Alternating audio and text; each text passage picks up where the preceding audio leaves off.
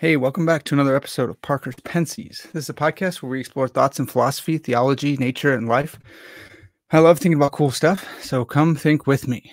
Today I have another special guest on. We're going to be talking about nature and life. A lot of times we talk about philosophy and theology, but I love all this kind of stuff. And so this fits naturally into our category of nature and life. I have Greg Wittstock, the pond guy. We're going to be talking about his pond empire, nature, beauty, why he does what he does, and how he got started. Before that, if you guys like this show, if you have benefited from the podcast at all, please consider supporting me on Patreon. You can find the link in the description. You can follow us on YouTube, click the notification bell, and you can go to Apple Podcasts and leave me a 5-star review. I'm out of breath because I ran upstairs to grab coffee. That was a dumb move. But without further ado, let's bring Greg in. Greg, thanks so much for coming on the podcast, man. All right, bro. Yeah, nice to meet you. Never seen you before, and love the stash. Dude, I appreciate that. That's huge. So I love what you do. Okay. I found you on YouTube. Just super stoked for everything you do. I wanted to get in and ask you, because you're an expert in business and in ponds. You're probably like one of the foremost pond builders in the world. How'd you get started building ponds? I should say your company's called Aquascape. You're in St. Charles, Illinois. Everyone go check that out. Check out his YouTube. You can find the link in the description and all that good stuff. But Greg, how'd you get into ponds at all? Which you've never visited. We have a Not yet. retail store. We have a giant pond out front, rec pond. Yeah. It's I am the pond guy. Yes, that's my YouTube channel, GregWittstockThePondGuy, and it's all about showcasing how people live the aquascape lifestyle.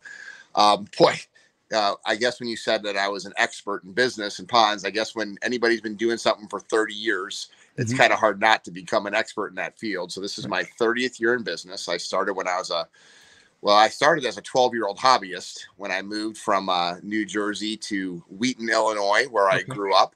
And my mom and dad promised me, because I was not too happy to leave my lakefront home in New Jersey, to the flat, barren cornfields of Wheaton, Illinois.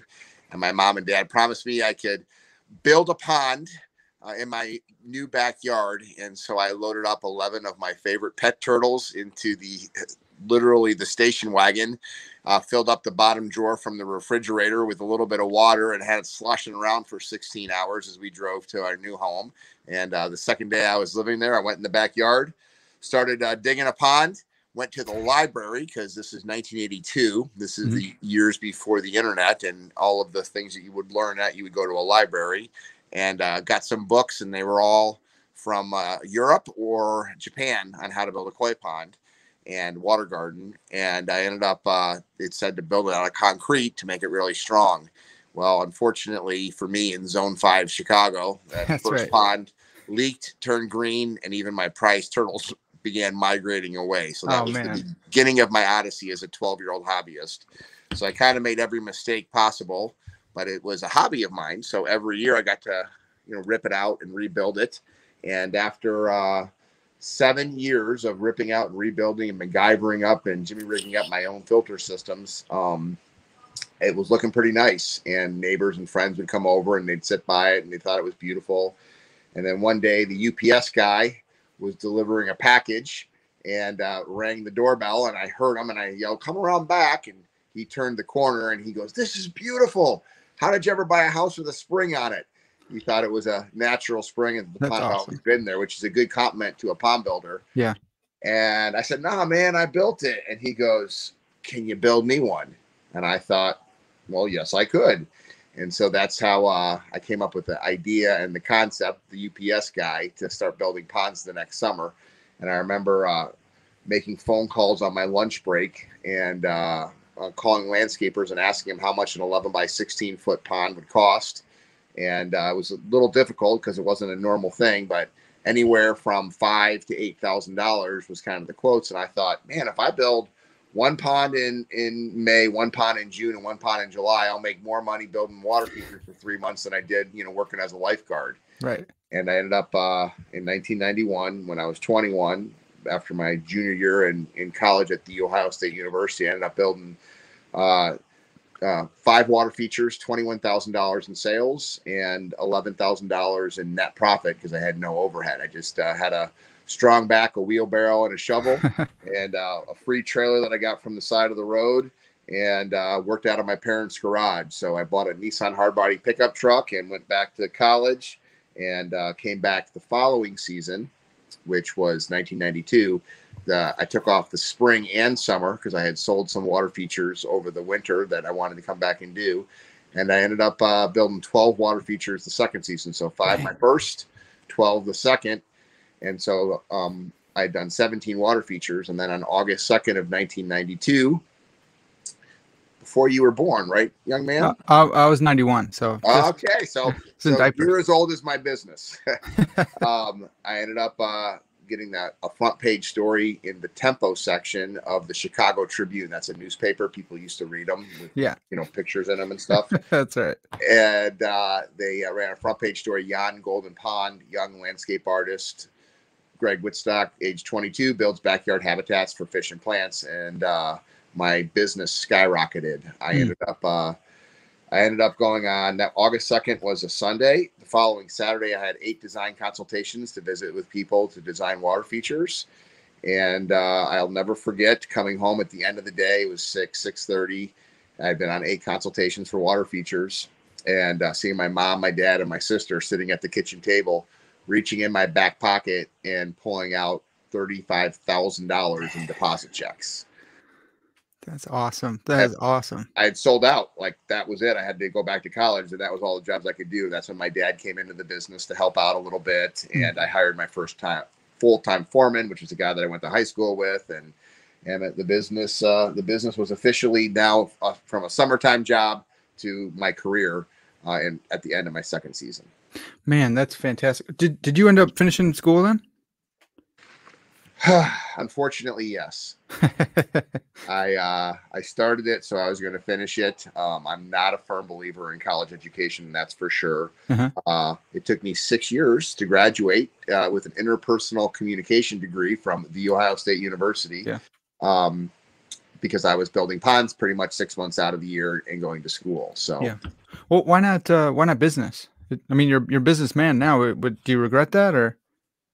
Well, I don't regret anything, even going to college, because I love following the Ohio State Buckeyes. Yeah. But, I learned way more from playing football and in high school and being part of a state championship football team, and way more outside of the classroom in college from life skills and being in a fraternity and social chair and rush chair and hellmaster and all those things in any classroom that I ever was in. So still to this day, I've never taken a business class in my life. Nice. As a communication major.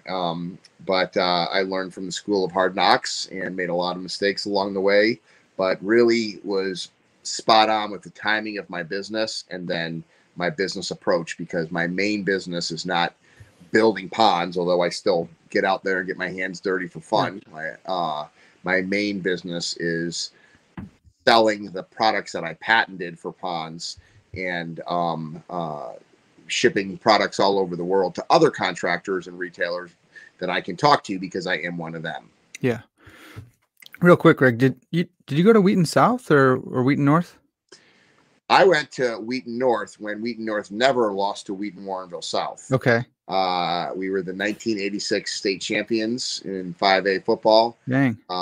Which was my junior year, and we went 13-1. And then my senior year, when I was, thinking we all thought we were the best, and we went 5-4, and we missed the playoffs and a double overtime loss. Dang. It taught me a very valuable lesson about culture.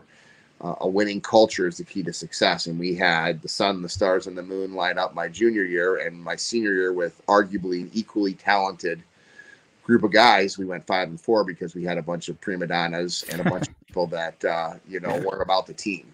So, yeah. Man, we liked you guys better. We hated Wheaton South. I went to Glenbard East, and Wheaton South would just donkey stomp us. It was the worst. But we actually lost to Wheaton North my senior year in double overtime. Our kicker missed 4 out of 5 kicks. And, oh my gosh! Yeah, so what'd you play? I was middle linebacker. Yeah. Okay. Yeah, it was good times, man. I was always a wrestler who played football. I wasn't a football player, but what was your senior weight class wrestling? I was 215. Wow, you're a big guy. This is really cool. My son, who just graduated high school, we just got off the Appalachian Trail last week.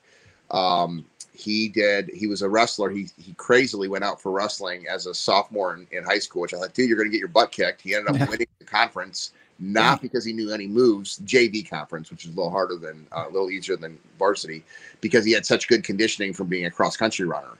Oh, and yeah. if he could make it into the third period, the guy would get exhausted. But anyway, his very last match, his senior year, so he wrestled all 3 years, was at Glenbard East High School. And get this, dude, it was outside. They brought the mats on because of COVID. They brought the mats onto the field, and it was an outdoor match. That's awesome. I would have loved to do that. High school. I thought, this is cool. And outdoor wrestling. It was a beautiful night. It was fun. That's awesome. Well, dude, so getting back into the pond stuff, I had heard from watching some of your stuff that you had patents. How did that come about? How did you start getting patents and making your own products? Well, that's a big story, but everything is trial and error a little bit. I mean, I hired a patent attorney in Wheaton and applied for a U.S. patent for the filter systems that I had MacGyvered and Jimmy rigged up out of garbage cans and cattle troughs.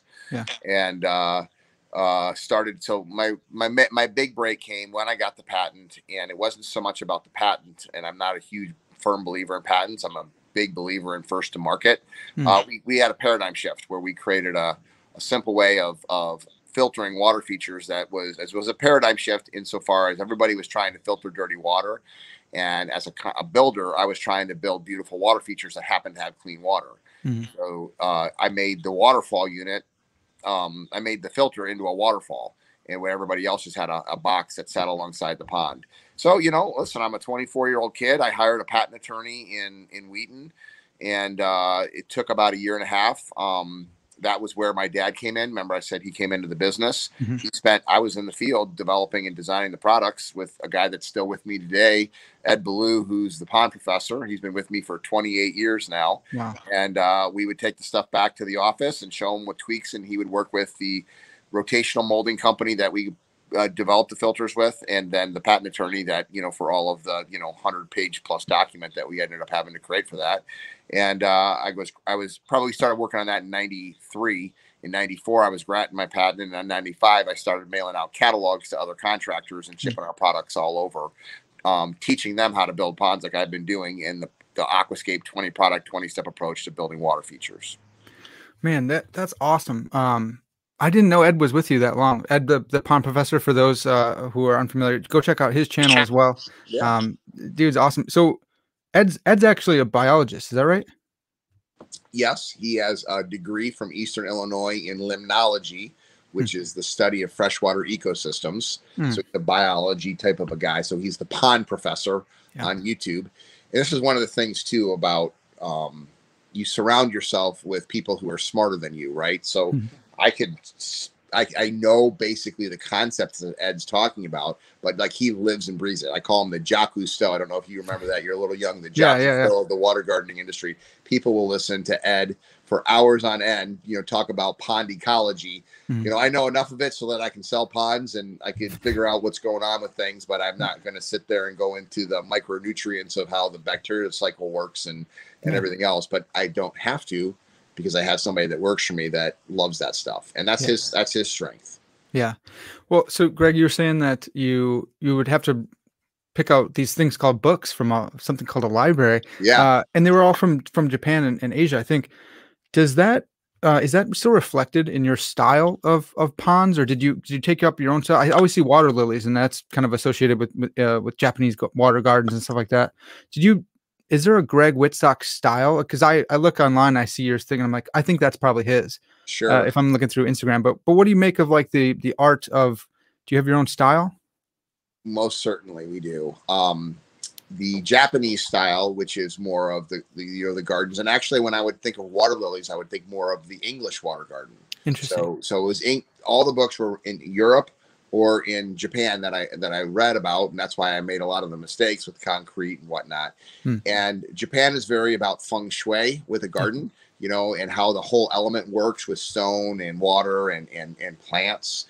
And we're very, and then Europe is really just a place to grow water lilies. I mean, they're not super, especially back then, big into the koi fish like Japan was. Yeah. Well, we wanted to work with Mother Nature, not against her. That was our byline. And we figured out a philosophy of working with Mother Nature by actually using the pond itself as part of the filter, just like it does in nature, where everybody else was trying to pull water out of the pond and filter it externally. That is certainly part of our filtration system, is what I patented, but it's putting all of the elements, rock and gravel, plants and fish, the mechanical and biological, the pump and the plumbing, and putting them in combination in the Aquascape ecosystem, which the basic philosophy is to let the pond itself become the filter with supplemental filtration with skimmers and biological filters, but not trying to pulling all the waste out and trying to use external removal, but you actually use the plants and the fish and everything else to work as an ecosystem inside.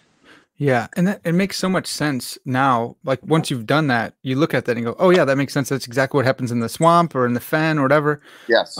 You guys have these like aqua blocks, maybe they're called, the big old black ones, and you make a little wetland. Do you do that with all the ponds? Is that part of your system, or is that just a specialty for some ponds?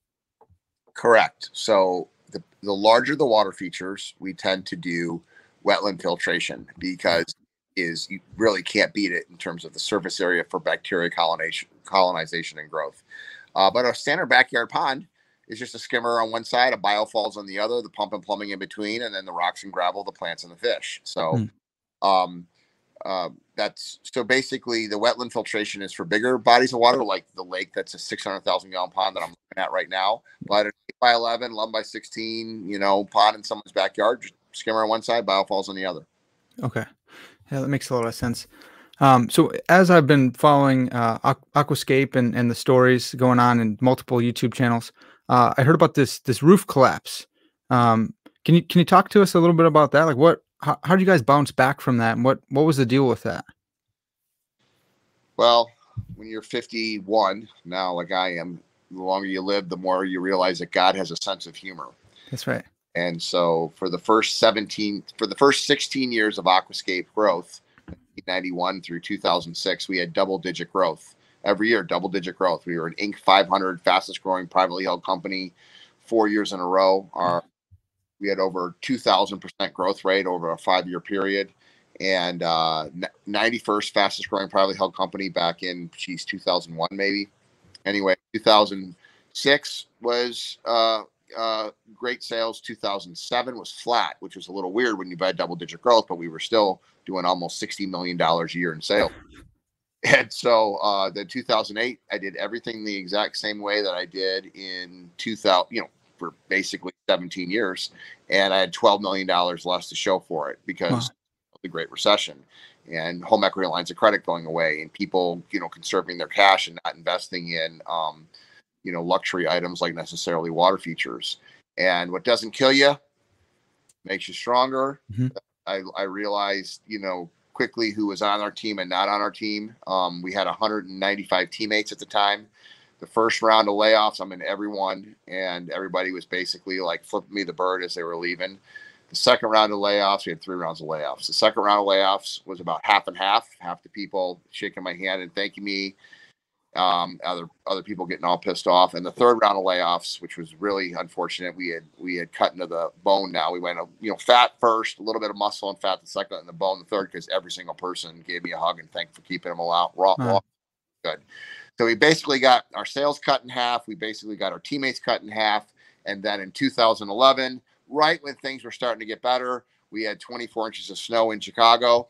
We had a 50-degree temperature change in over a 10-day period. That snow melted, and on February 11th, 2011, our building collapsed under all the 24 inches of melting snow.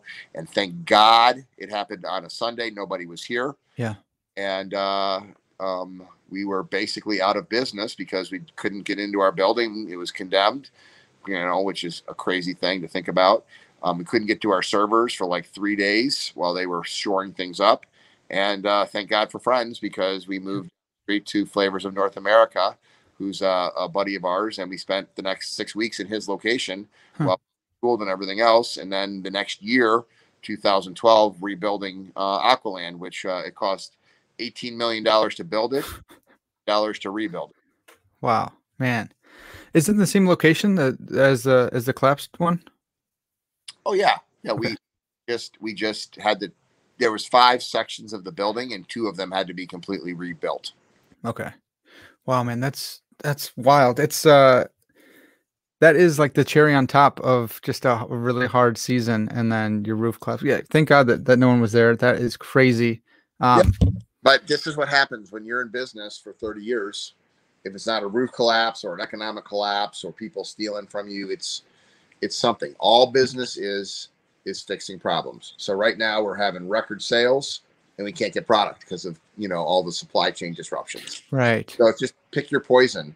Yeah. And the challenge is not letting it get you down. The challenge is keeping a positive spirit and will, because your attitude determines your altitude. And these are things that I learned on a football field, not in a classroom. Right. And, so if you try to avoid problems, you can't. And also you don't know what you're made of, and not only what you're made of, but what your team is made of, and the people that work with you are made of. So for me, even though I would not want to go through any of those experiences again, I look at every single one of them as coming out the other side better. Yeah. Yeah, that's huge. I think another interesting thing about you is you cooperate with a lot of other pond builders, and you have them. They even come out. I'm sure they probably pay you a fee or something, but they come and they learn from you how to build these ponds. Some people might think, dude, you're giving away your secrets. Like, what's the deal here? Why are you so cooperative with other pond builders? Well, when you help other people get what they want, you get what you want. And it's not quite as you're looking at it, because of course I make money when they succeed because they're buying my products. Hopefully they don't have to. I could teach them technically and they could go somewhere else. Yeah. But my philosophy in this business is to help my customers succeed. And so what I've also learned, and this is really cool, and it's totally happening, and this has taken a long time to create, but we have a culture. Like I said before, winning culture is the key to success. We have a culture where competitors will actually work together in their marketplaces, and it's more co-opetition. What's worse for business, it's counterintuitive to many industries and the way people think, is having a competitor that comes into your marketplace that's undercutting everybody. It has a competitor that comes into your marketplace that is doing poor work and reflecting poorly on, water features in general. Oh, I don't want a water feature. They're a lot of work. Yeah, because the guy built it like an ecosystem pond.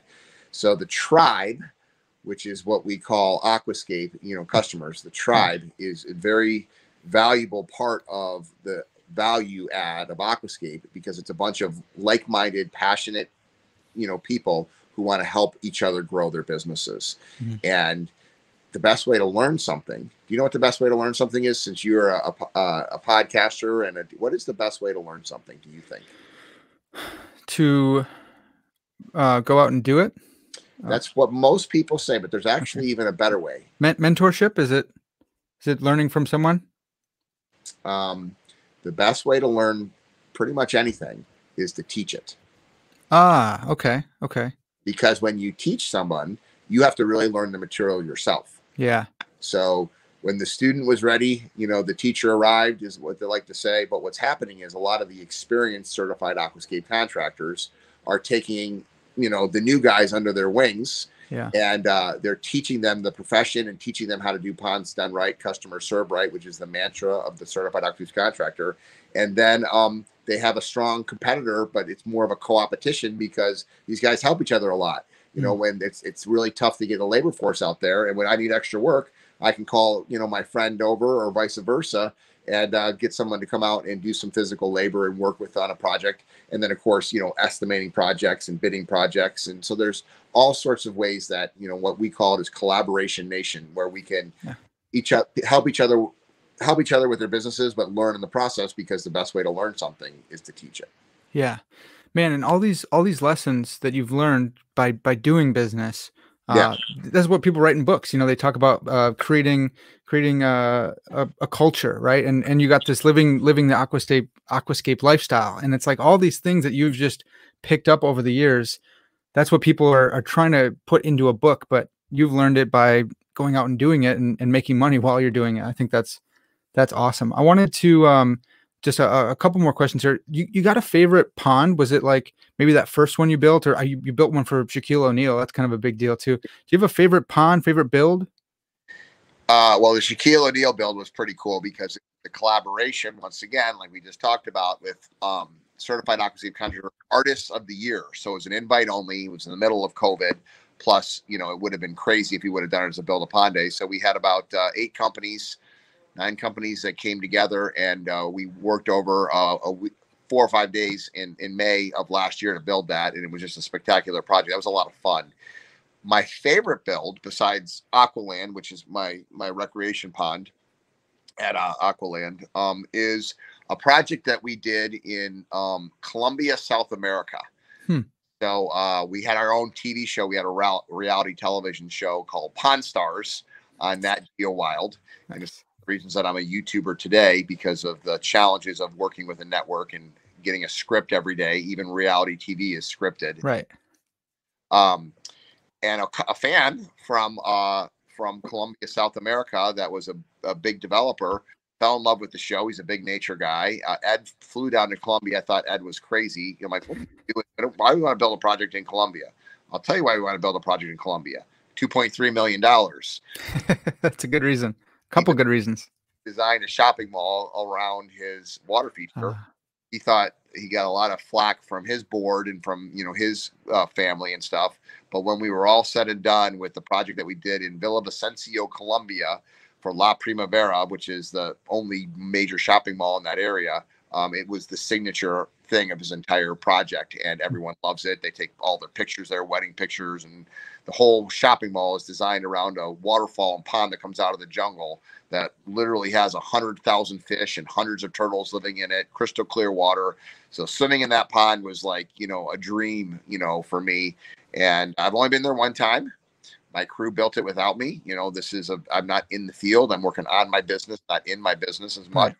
But I can't wait to get back. I was supposed to get back, and then COVID hit, so I can't wait to get back. But it's an absolutely spectacular project, and it's nice when you have the vision and the budget that combine, and that's how we, you know, that would probably be my most favorite water feature in 30 years that our team has created.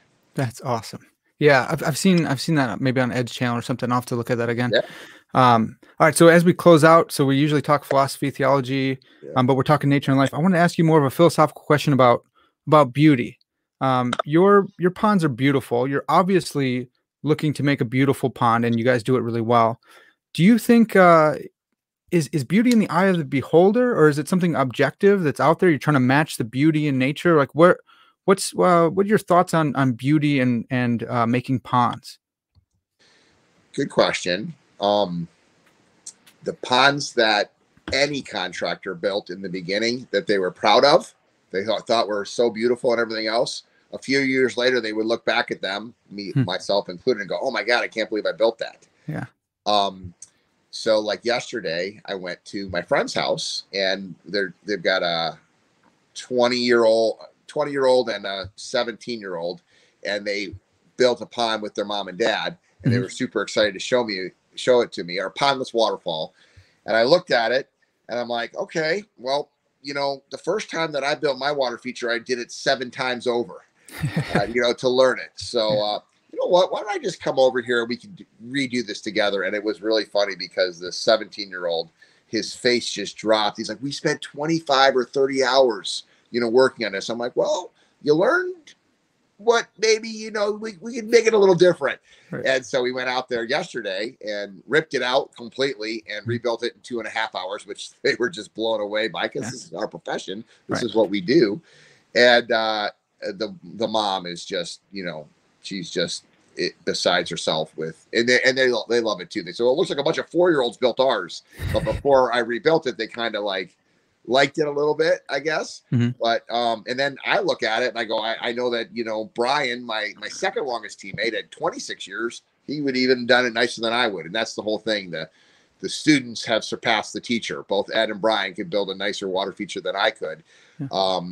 Because that's what they do every day. They're in the field, you know, since, you know, and I'm working on the business and not in the business. So yes, beauty is in the eye of the beholder, and ponds that any contractor builds in the beginning will look completely, they'll be happy with them, but they'll look completely different after they've got a little bit more experience under their belts. Yeah. Well, so Greg, are you matching the beauty in nature, or are you saying we're taking nature and we're making a cultivated, what's the philosophy there? Well, remember the UPS guy, when he delivered the package to the backyard, Yeah. He thought it was natural. He thought it was a natural spring that came up, which is an ultimate compliment to a fun guy. Yes, we are studying nature. Like I just said, I got off the trail, the Appalachian Trail, with my son. That was his graduation gift. And he's a cross country and wrestler, like, so he kicked my butt out there. I'm like, I'm too old and fat for this stuff, but it was fun. I pretty much stopped, well, at least the first two days, at every waterfall that I saw, just to look at it and get a video of it and a picture of it, just because it's still exciting for me to see, all of us, to see how Mother Nature does it. And I would say that we are there in terms of it looks natural right when we're done. The way the water falls off the stones and the settings, and not making a waterfall too tall, and all of the things and tips and tricks that you pick up in nature and then you master, as this is our profession. Okay. Well, that's awesome, dude. It's been great to just kind of pick your mind on business and ponds and beauty. It's been super fun. I'm looking forward to coming and filming at the Aqualand with you guys. I want to see Woody, because I love alligator snapping turtles since I was 5 years old. Been obsessed with them, so I love seeing big ones. I had So I'll link that when we do that. But how would you as a kid get an alligator snapping turtle? Well, I didn't. So I got a common snapping turtle my dad found on the prairie path. We grew up in Lombard, and and so then you kind of get obsessed with them then, and then you go to all the different swap meets and stuff like that. And I finally got one from Loggerhead Acres when I was an adult. Yeah, I've been. That's where Woody came from. Loggerhead. That's right. Yeah. So how long did you have that turtle? I still got them. Yeah, I got 4 of them now. Oh, cool. How big? Well, one of mine's only 2 years old, and he's like the size of like a 15-year turtle. I talked to John. I talked to Greg from Greg's Turtle Haven. They're all like, he's just a freak. He's just a freak. I don't know why he's so big. So, yeah. Well, how old is the longest one that you have? Oh, he's only like 4 years old. Okay. Yeah. Okay. Yeah. Well, yesterday's vlog was about Greg's Turtle Haven. Yeah. I watched that one too. I mean, I watch all of them. I'm a huge fan of what you guys do, and all those guys. They're awesome, and I love what you do when you like Garden State Tortoise. You guys, donate a pond to these people who are doing conservation work, and that's really cool. It's really nice, but actually the ripple effect from that is huge, because now some kid's going to watch that. He's going to grow up to be a herpetologist and work with diamondback terrapins and keep them off the road. Amen. It's this is what I love to say. What do I say? You love your job. I love my job. I can make an impact, right? And that's the thing that really brings me fulfillment is seeing how phenomenal of pond builders Ed and Brian have become. Mm-hmm. And of course, Ed is just such an impressive man with his knowledge. But you look at a guy like Brian, and I'm just so proud of him because he's now a leader. He leads an industry with how he runs the local market that we like to say is our R&D department. And the greatest satisfaction in life, I'll give you another quote. Yeah. Greatest satisfaction in life is helping someone else reach their fullest potential. Yeah. It's not about you. It's like, come on, I get to spend, multiple days hiking with my 18-year-old son on the Appalachian Trail. I mean, I would do anything for that kid. And I wanted to have a bonding experience with him because, I sure hope he surpasses whatever success I've been able to achieve in my life by a factor of 100. And that would just make me the proudest dad in the world. But it also makes me, as an owner of a company, to see guys like Ed and Brian and just blossoming, and they're completely different people, all three of us. Yeah, right. Different people, but you got to find your strength, and our strengths are different. And you get way further in life by developing your strengths and fixing your weakness. Yeah. Most people don't know that. I grew up in an educational system, which is why I'm not a firm believer in the traditional educational system. And that was, I was never good at math because I was born with a right brain, which is creative, versus a left brain, which is, mathematical. Yeah. But I got accountants that work for me, and yeah, they were born with, left brains because they're way better at the numbers, than I am. But you got to find your strengths, and then you got to develop your strengths. So I play in the little areas that I'm good at, and I try to avoid the rest of them. And then I have 130, 140 teammates that are around me that I make sure that they're on the right seat on the bus, and stay out of their way as much as I can. And that's how you build a culture. That's how you build a team. That's how you build an industry. And those are the philosophies that I've used to build Aquascape. Yeah. Yeah. It brings up one last thing is, you sometimes you hear, pick a job that you love and you never work a day in your life. It seems like you're actually doing that. Yep. Do you have to have a good personality to succeed as well? It's kind of something that I've thought, if somebody really loves something, but they kind of suck, or they're just weird, like people won't flock to them. But if you love something like ponds or turtles or whatever, and you're really excited about it, people are like drawn to that. So what's the special sauce to actually follow your dreams, I guess? So listen, man, Ed is a scientist and he sells scientifically. Brian is kind of an aw shucks, even though, he started here when he was 18 and now he's whatever, 44, all three of us sell completely different, based off our personalities and how we do it. And there's no one that's better than the other. You got to sell, you got to design, you got to live and whatever your style is. So some of the funniest people I know are like the most laid back and they have dry senses of humor, right? That's right. Wired with a dry sense of humor, but they're hilarious. And you got to just find your strengths. So the bottom line here is they might not be a vlogger, right? They might not have the personality to be a vlogger, or maybe they are, and maybe they have they just have that kind of style that for whatever it is they're vlogging about that works. Yeah. So the whole point of it is you got to be comfortable in your own skin, whatever that is, and don't try to be somebody different, because different is different. It's not better or worse. Okay. Man, this has been huge. This has been really helpful, even thinking through my own stuff and podcasts and all that stuff. Greg, thanks so much for all your time, and thanks for what you do with conservation and helping out YouTubers and all that good stuff, man. I really appreciate your work, and I love watching all the content you guys put out. Hey, fantastic. I'm going to see you in a couple of weeks at Aquashella. I didn't even know about that, but maybe, yeah. Yeah, up in Schaumburg, Aquashella, Coral 12G. He puts that on in Chicago every year, and we have a booth and put some demo ponds in. So that's not Schaumburg's pretty close to you, actually. Yeah, it's super. Yeah, I'll be there, man. That'd be awesome. And then I'll try and set up something with Ed to come out and give a video of Aqualand. My first time finally getting there. I will make sure that you get to visit Aqualand, and Ed, the pond professor, the longest teammate at Aquascape, gets to show you around. That's awesome. Awesome, dude. Well, thanks again. Folks, that's going to have to do it for now, but maybe we'll continue this conversation later. This has been Parker's Pensées, and as always, all glory to God. Amen.